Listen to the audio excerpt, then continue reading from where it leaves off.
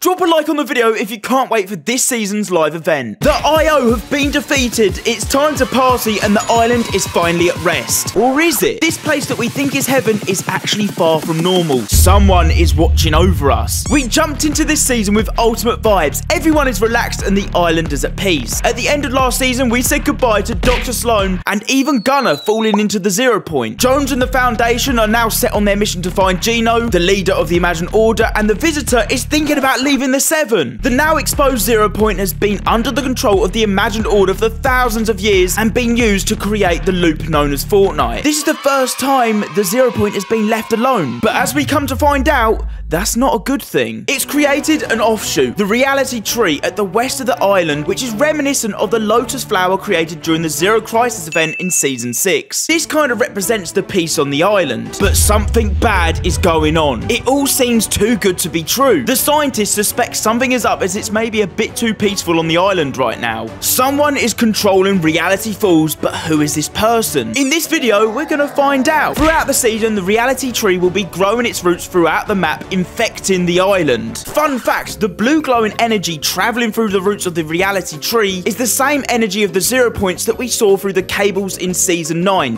when we were using the 0 points energy to power Neo Tilted. So far, Logjam and the Butter Barn have been infected, with the Temple and even the Daily Bugle up next. These trees that are growing in these areas are offshoots of the main reality tree, and they've been merging realities, bringing us back old points of interest. From the outside, these trees look harmless, but the 7 are suspicious of it. The scientist now believes that freeing the 0 point was a mistake. So who is this person controlling the infection of the reality tree across the map? It's the character we see at the end of the Season 3 trailer. She's looking into an orb, the same way we looked into the 0 point during the live event. But before we talk about the storyline for this season, we need to work out who this person is. This character is supposedly one of the elementals, and we've already seen 3 of them so far in Fortnite try and take down the island. So far, we've seen the Ice King, who ruled the iceberg, a shard of the Ice Moon. We've seen the Fire King, who ruled the Empire of Fire, and finally, the last reality empire, representing the element of darkness, run by the Cube Queen, and once upon a time, the Origin, who used to be the Cube King. This character we believe to be the 4th elemental, the Earth Queen. We've put all the dots together now, and it kind of makes sense. All these elements have a place on the table in the Ice King's castle, all the way back in Season 7, and we can assume that this character is the Earth Queen, the element of nature. She's brought us a whole new biome and plant diversity all over the map. The Ice King's symbol that was seen on the table he had on the back of his cape. The Fire King's symbol was engraved on his back, and the Cube Queen symbol she had on her front. By analysing the Casa skin too, we can see that all these elements are connected and they all line up and match perfectly with the elements and symbols seen on this table. But this character we've seen in the Season 3 trailer looks awfully familiar to a character called Bloom. This character was released way back in Chapter 2, Season 7, and Bloom originates from an alien species called the Pluxarians. On top of that, we have a ton of mushrooms on the island, in particular around Reality Falls,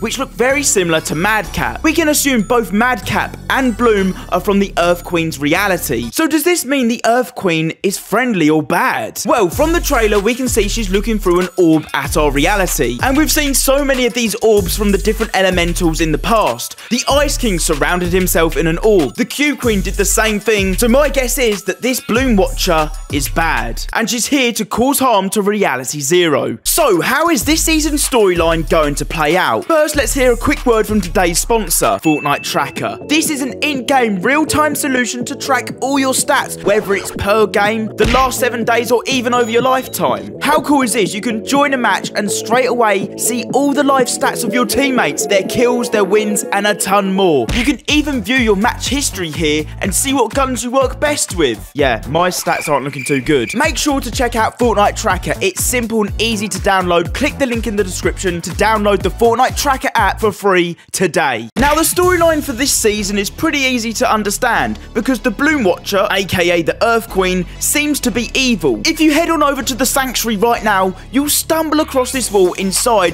that shows all the elements, just like the Ice King's table. We have fire for the Fire King, we have water ice for the Ice King, and we have a leaf for the Earth Queen. If all the other elements have been bad, then she's 100% wanting to take over the island and is our next villain. But what's her mission? Everyone thinks that the changes happening to this map is a good thing, but her mission is to take over Reality Zero by infecting the island through the reality tree. The title of Reality Falls could literally be a play on words. At the moment, we see it as a way of describing all the waterfalls in the area, but what if it's actually the reality falling, the reality collapsing? Our first hint about the reality falling apart is the Haven NPC on the map. She's the island's child and was born to defend it, but she's awfully concerned. The disappearance of the Clombos being her main problem. She's currently located near the 0 point as she believes it's trying to tell her something. Maybe the 0 point is trying to tell her that something bad is about to happen. The 7 are currently running tests on the reality tree and gathering energy scans. We don't even know if the reality tree coming off the 0 point is a normal thing because it's always been in control of the imagined order. Like I said, Haven believes the 0 point is trying to tell her something. Maybe that the reality tree branching off of the 0 point is using up all of its power because the 0 point has been infected. We've currently teamed up with Bushranger, using him as kind of like an experiment to see how he is affected around the reality tree. After all, he is a tree, and the readings have come back so far.